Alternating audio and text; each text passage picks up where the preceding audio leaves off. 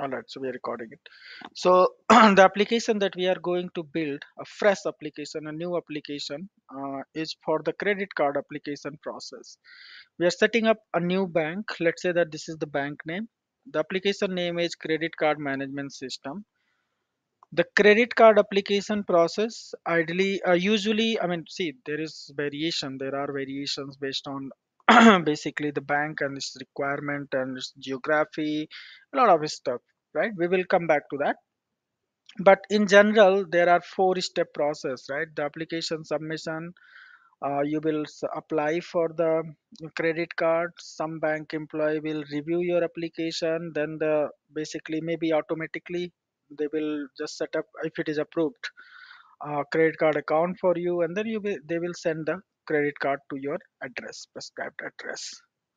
There are several other things as well in between, but we will come back to that. Let's try to understand. This is a very new application, very new application. Okay, so uh, we will try to understand how do we set up application on Pega first. Okay, so we have logged in with on the Pega personal edition with administrator at the rate pega.com and install users, and we have access to Pega platform application at this point of time. We cannot modify, we cannot do anything in the Pega platform application. So what we will do is we're going to basically create a new application.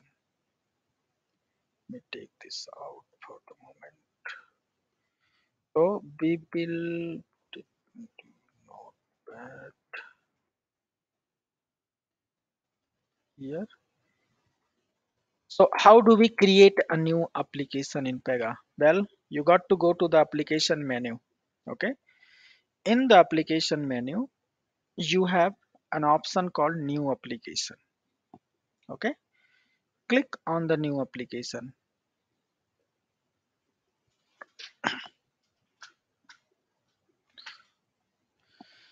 All right. So this is basically the screen that you get on the new application wizard. This is the first screen. Build from scratch. We do not have any prior application that we could use to build our new application basically, which will be otherwise called built application, but no, not built on application. So we are going to build everything from scratch. So click on continue. Now this is 8.6 basically, Pega 8.6. This is the UI framework that Pega offers, right? um, we will discuss about these UI frameworks later as well during basically the sessions. Not today, of course, in later sessions. At this point of time, please carefully choose Theme Cosmos. This is the traditional architecture. We will use Theme Cosmos for the UI architecture of our application. So this our application will be built on the Theme Cosmos application. This is an application provided by Pega. Now you should name your application. The name that we have decided is Credit Card Management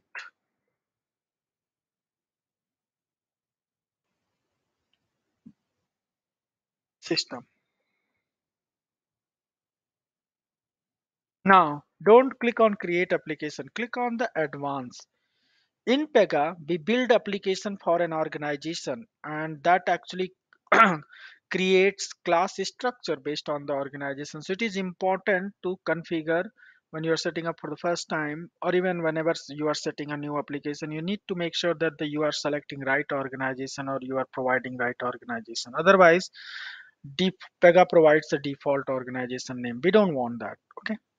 So application ID, yes, the description is credit card management system, but ID cannot be that long.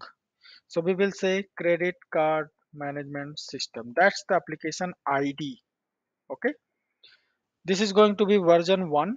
I will talk about the versioning, why it is 3 part. This is all going to be included later. The base language is okay. Let's keep English India. Organization name. We have basically we have decided that this is the bank name. So usually it's abbreviation of the bank. So B4B. is what I'm going to use for the organization name, D4B. Okay, don't worry about the division and unit, we will keep it as default. Okay, Uh, so this is it. Now there are Mahesh, Mhm. sorry to interrupt you, but whatever we have installed, like that particular version probably does not have the same options as what you are having, I guess, right? And that's 8 Because point okay, sorry, mine is 8.6, 8.7, your is 8.6. No worries, I will tell you how to do that. Okay, don't, please don't do it in parallelly at the moment. Okay, okay. all right. So this is basically the application. This is the organization name, division, unit, B4B, and this is the application. Now this is where I need to explain you guys class structure, a little bit about the class structure before we go ahead. So in Pega, when you set up a new application, the organization is very important. Organization is B4B. So Pega creates a class for organization. Now this class, the organization class, is going to have every element that you will build within this. You can have a class created as a child class of another class as well. So this is your high level, highest level class. Okay, organization for as far as your application is concerned. Under this class, under the organization class, you will have an application class. So hyphen, this is how we denote hierarchy in Pega. So B4B CCMS, credit card management system, this is the organization class. This is the application class. So under the organization, we have, if you are creating more than one application in that organization, you will have plenty of it. For example, you might create application 2 as well, B2 for B, app 2. That will be another application class. Okay, this is absolutely okay. Then when you set up a new application, Pega also creates two more classes within the organization class. One such class is data. This is for organization layer data model, which can be used in every application. It's not within any application, it's defined directly in the organization class. Okay, we will basically learn more about this, but at this point of time, just understand that Pega sets up two, three more classes within the organization. One such class is data, which is supposed to store the data models, which can be leveraged across the organization in whatever number of application you set up. Okay, and then B4B, it creates an integration class. This is for the org layer integrations. So any rule that you are creating for the integrations, for example, in organization, doesn't matter how many applications you develop, but the single sign-on probably will be same single sign-on concept or rule will be used for every application. Same getting the data, employee data is going to be the same for every application, and integration of getting employee data could be put into the organization integration class. Right, so organization layer integration and organization layer data classes go here. Okay, data class and integration directly in the organization. In the application 2, Pega creates these classes along with some more classes. So in the application 2, we will have data. In the application 2, we will have integration. These are specific to the application. This data is application data layer. This is application integration layer. Okay, which is specific to your application and no other application will probably use it. Okay,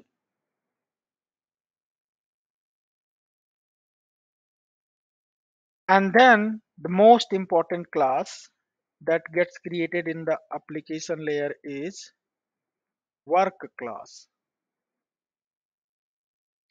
Now this is called work pool of your application. all the business process that you will define under work class. All the flow, basically your workflow that you will define, they will have their own classes, but under the work class. So everything, every work, every process that you will create, basically for your use cases, for your workflows, they are going to be within an application. They must be within an application, of course, because that those are application is specific. So application work class. Now let's go back to Pega. You see, the work class that is being set up is B4B CCMS work class. This is the work group name. Okay, you can edit that, but this is typical structure if you want to change something. All right, we will take it forward once the application is created, but this part is very essential, and I will reiterate that later as well. Let's save it. Now we can click on the create application.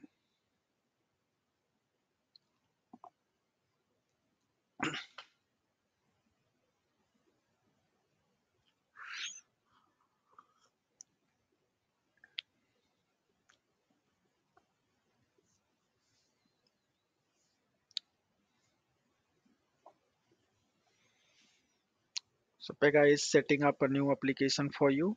All right. So when you create a new application, you need some user to access that application for purpose, for different purpose. By default, it's Cosmos Author, this is developer access. Okay.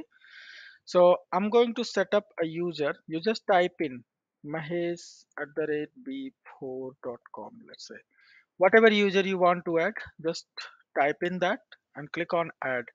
Pega will create this user as Cosmos Author. Cosmos Author means basically admin user, who developer user, okay, who can develop the application. So when this user logs in, they will be directly logging in into your newly set up application, which is credit card management system.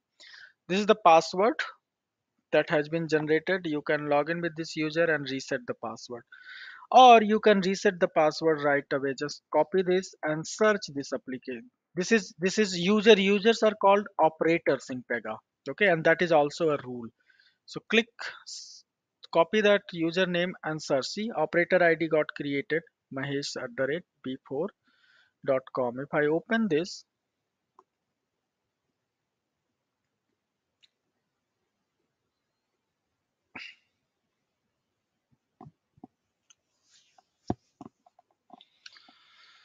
so this is the user Pega has set up. When I provided that detail here, you can add as many user as you want. Now go to the security tab of that operator rule and uncheck the force password and save it, so that it will not ask me to change the password when I log in next time. And let's update the password as well.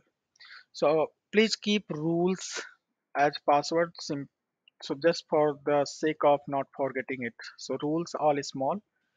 That's the password, and now I can save it. So I will not need to reset the password now. I can log in with this operator using rules password. This is the username. Right. So I have added one user. That's enough. I can just log off from here. Okay. Click on the log off. I will log off. Now I can log in with the new user. Login. And it will log me in into our application, the CCMS, the credit card management system application that we have set up.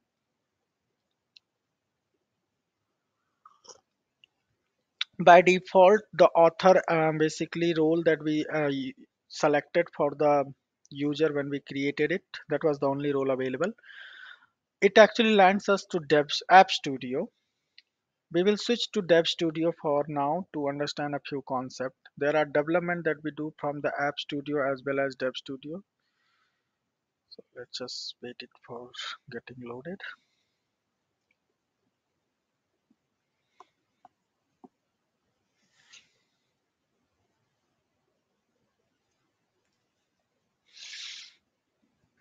The first time it might take a little while.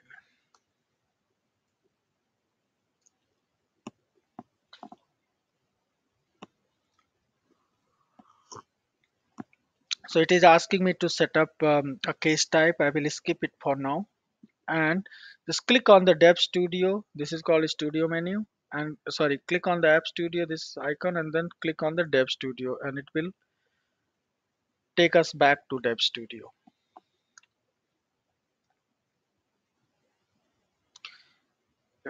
This is going to just open the application because the first time we are logging in, it is going to open the application overview. Let's close it, that's okay. So this is our application. Now you see credit card management system. This is our application. Click on the app explorer. You see that class, work class getting created. Let's just check other classes as well. Just give me a minute.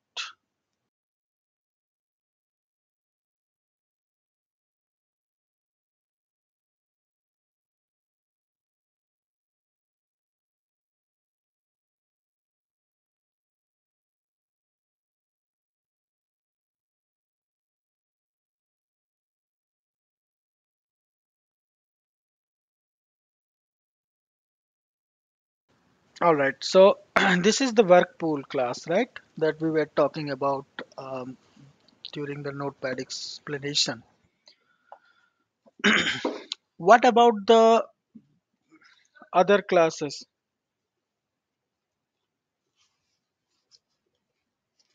So we were discussing about the organization class and all that, right? So see, this app explorer through which we access all the classes. So if you just remove organization class is only B2B, right? So remove this much. Now this is your organization class. So see, under the organization class, okay, so framework is another class. We'll talk about that later. Like I explained, there is going to be data and int, right? See here, under the B4B, there is data and there is int, and this is the application class like this, CCMS. Now, if you want to see the application class, just select CCMS. This is the application class. Under the application class 2, we have data, int, work, and something called UI pages as well that we will cover later. And then we have the work class. All the thing that we will set up will go into the work class. Okay, we'll come back to this again when we add case type and workflows and everything. That's one concept. The other thing is if you open the definition of your application. So this is the credit card management system version 1. When we set up the application, see, we selected theme Cosmos for the UI architecture. So our application is built on top of theme Cosmos. The theme Cosmos application is built on Pega platform. Okay, Pega rules. So our application, just below our application is theme Cosmos, and below theme Cosmos is Pega rules. So our application is directly using the feature of theme Cosmos as well as Pega rules. The other stuff is the rule set. So Pega, when you set up your application for the first time, Pega creates 4 rule sets. 2 rule sets for organization, and these are B4B and B4B int. B4B is a rule set to store normal rules, all the rules basically, non-integration rule, all the rules. And B4B int is supposed to be used to store integration related rules. Similarly, 2 rule set for your application too.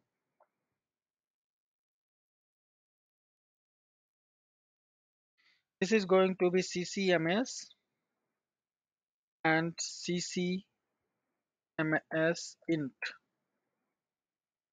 See, CCMS, the application rule set comes on top, and when you execute rule, Pega will first look in this rule set, then this rule set, then this rule set, then this. This is the hierarchy. So CCMS, CCMS int, then B4B and B4B int. These 4 rule sets are set up by Pega itself when you set up your application. Okay.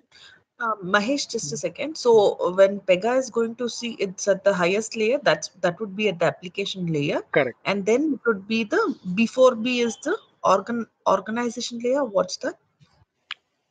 So application and organization, two layers are there. It's just, these are just two rule sets, right?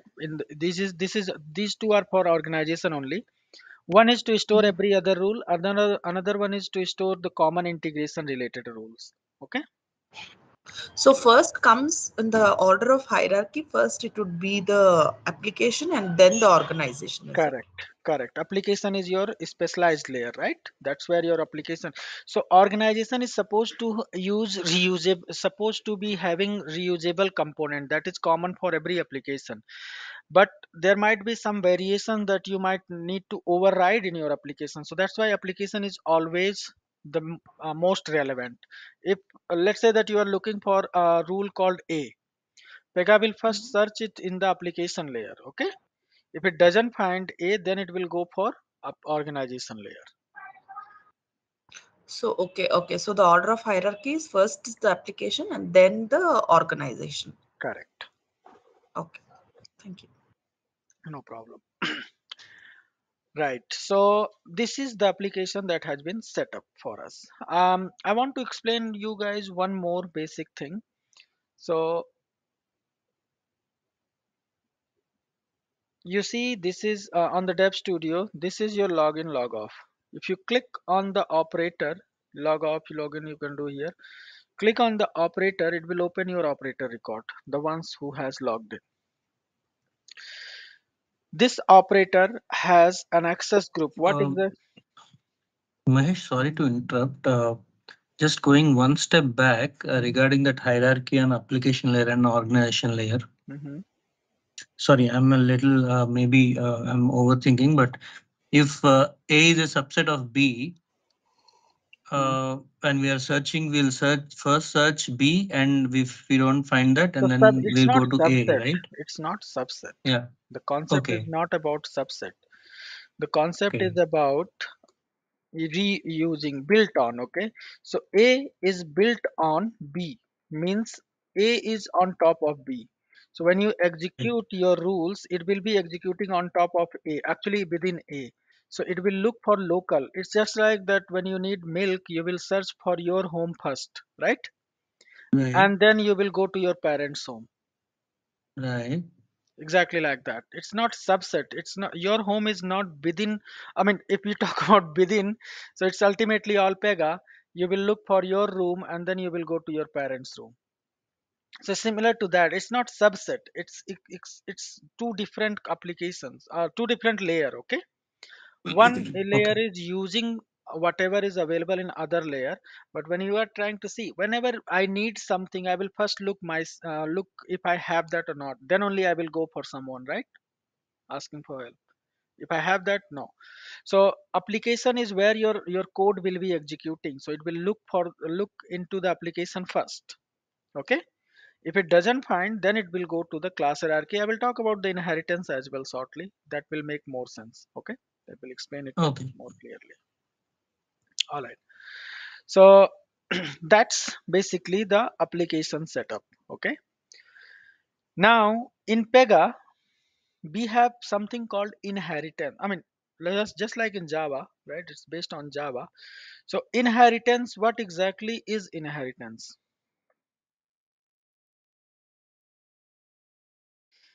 Inheritance means that you acquire. I mean, traditionally, if we just define it, it means that an object acquiring the state and properties or using methods, or I mean, technically method, but basically uh, an object acquiring the facilities provided by another object, right? Or basically, it could be say, I mean, technically, we can say that you are using the feature implemented in your parent class.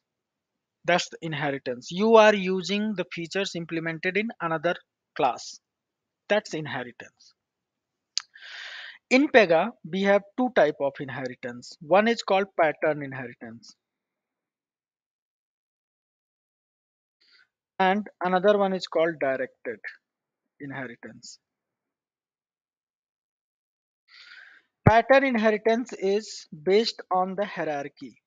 Okay, so if we see work is a class, work class is actually child of CCMS class, correct? And CCMS class is child of B2B class. So in the work class, if I'm creating something and I'm referring rule A, the Pega will first look the rule A into work class. If it doesn't find, it will go to look into the inheritance path. This path that you see here, that work is inheriting from CCMS, CCMS is inherited. This is called pattern inheritance. It's based on the hierarchy. So work is pattern inheriting from the CCMS. CCMS is pattern inheriting from the B4B. That's the pattern inheritance. Okay. It's a class structure based. Strictly parent child. So anything that is there in B4B can be leveraged by CCMS, and anything that is there in CCMS can be leveraged by work. And since CCMS can leverage the feature in the B4B as well, the work can also leverage those. This is called pattern inheritance. Okay. If you right click on this class and open the definition of this class,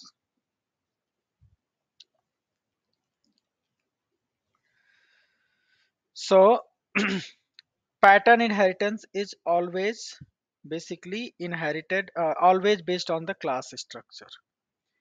Then there is another concept of directed inheritance. Directed inheritance means you manually specify inheritance,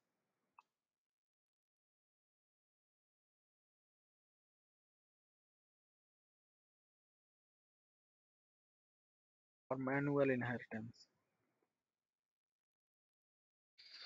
Manual inheritance is basically, let's say that we have two applications.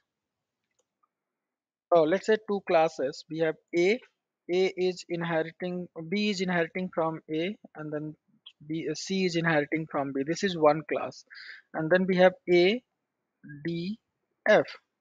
Let's say C needs to reuse some feature available in D. Now D is not in the inheritance path of C, is it? No, it's not.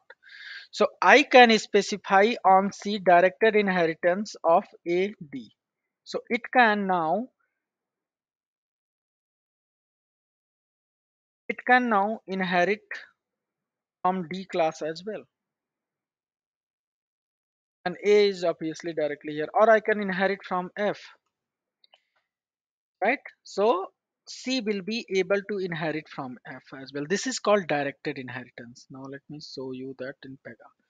So the class that we have opened here, work class, of course it has pattern inheritance with CCMS B4B, but see, directed inheritance is something that we put, and it is directly inheriting from work hyphen cover hyphen class, right? So it can, this class basically, work class can actually use the features, properties, methods, rules defined in work is itself, CCMS B4B as directed, sorry, as pattern, and can inherit or can use the method and rules defined in cover and work as well. This is called directed inheritance. Let me explain this through a few examples. So let's say that in this class, okay, this is the structure. We have A hyphen D. Okay, so C is on the C class, we have put directed inheritance of A hyphen D. In C class, we are looking for rule A. Now rule A is actually defined into A hyphen B hyphen C class. Rule A is defined there too. Okay, it is defined there, as well as same rule you can have in multiple classes. This is defined into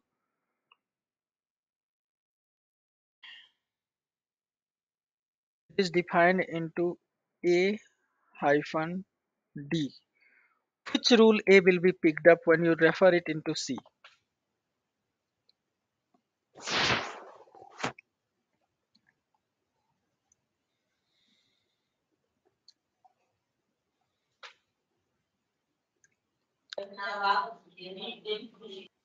Pattern inheritance. It will be picked up this one, right? because it is Yes, yes. directly That's in the this first class priority. only. Yeah, this is in that class itself. But now let's say that this is defined in this class, then 1A and D both.